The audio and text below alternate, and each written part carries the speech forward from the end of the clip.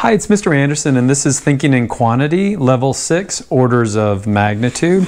After watching this video, you should be able to calculate and compare orders of magnitude in different animals, like a whale all the way to a fly, or looking at different parts of an ecosystem, be it biodiversity or surface area. We're going to start by calculating orders of magnitude for these bundles of Lego and also looking at the mass of these different objects. The first thing you always want to do is define what are we looking at. So what's the system?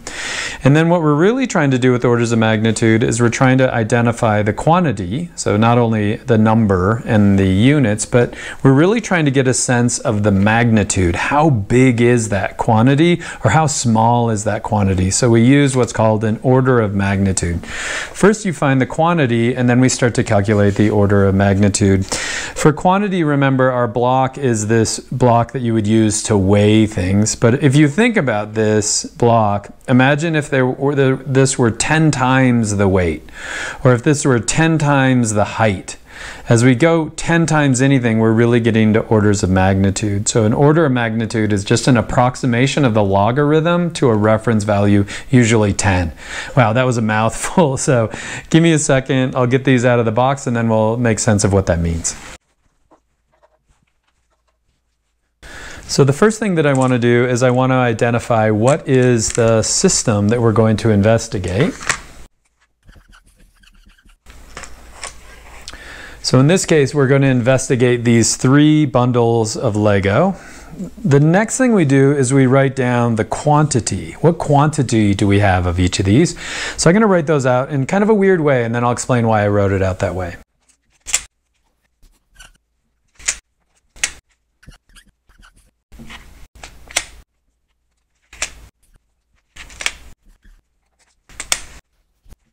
Okay, so we have some nice quantities here. We have 1 Lego, this white Lego. We've got 10 Lego, which is this column, and then we've got these 10 stacks of those 10. So we have 100 Lego right there. The way I wrote it out, or the reason I wrote it out, is that this now represents the column of ones. So this is 1, 1. And this is 0 ones. Likewise, what does this 1 stand for? That is 100. And so I'm going to put those down below, and that'll help us make sense.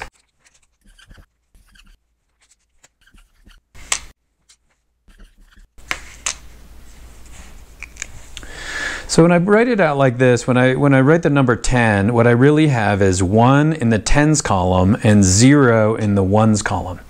And so the reason that's important is that an order of magnitude is really the log of a value. And so we approximate that to 10. So basically, what does that mean?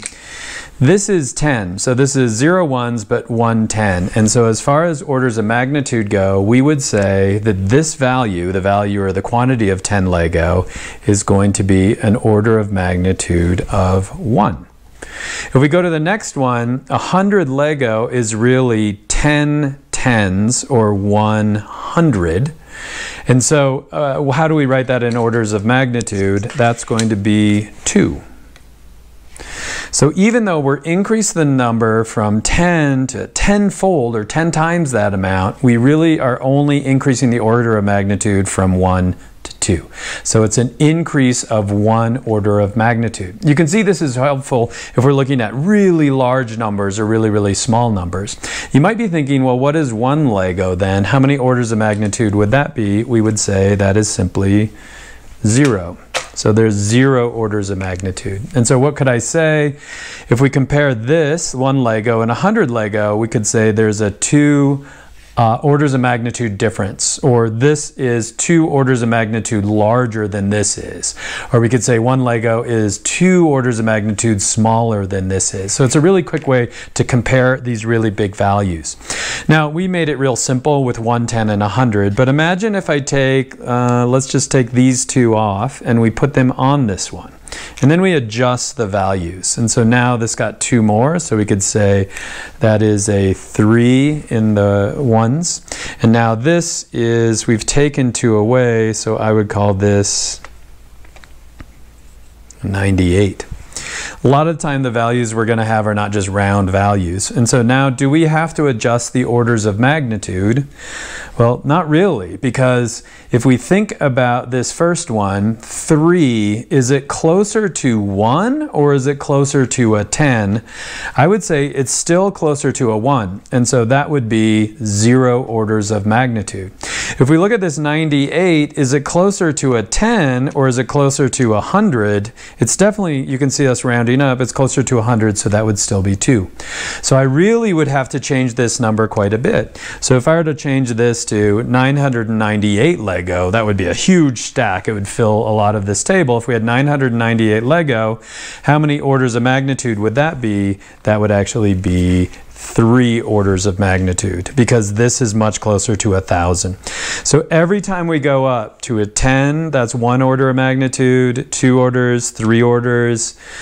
This would be 0 orders. You can even go decimal, so it's like -1, -2. So orders of magnitude are a really good way to just compare values and approximate values. It takes a little while to get used to, but once you get it figured out, you'll be seeing orders of magnitude everywhere. So what I'm going to do is clear this out, and then I'm going to give you another example, and you're going to try to figure out the orders of magnitude. Okay, for this next example, what I have are these 3 cubes. So the first thing I should do is define the system. So the system is going to be these 3 large cubes, or relatively large cubes. Now if we were to write down the quantity of, let's say, the volume of these cubes, you can see since the wood cube and the aluminum cube and the tungsten cube all have the same volume roughly, they would all have the same orders of magnitude. And so that might not be helpful in us comparing these. But what I'm going to do instead is we're going to get the mass of these, and we'll see something very interesting.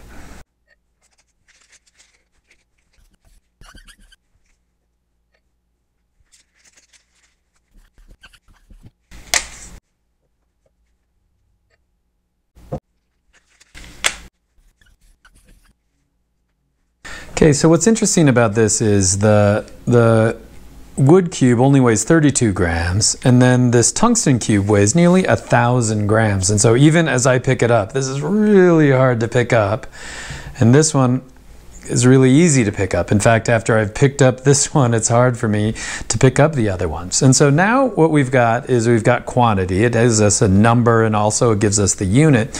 But what we're going to try to figure out then is what are the orders of magnitude. So what I would encourage you to do is pause the video. You could do it on the thinking slides below or just on a sheet of paper, but try to calculate what are the orders of magnitude of the 3 large cubes that we have in the system. As you do that, I'll write our different units along the bottom.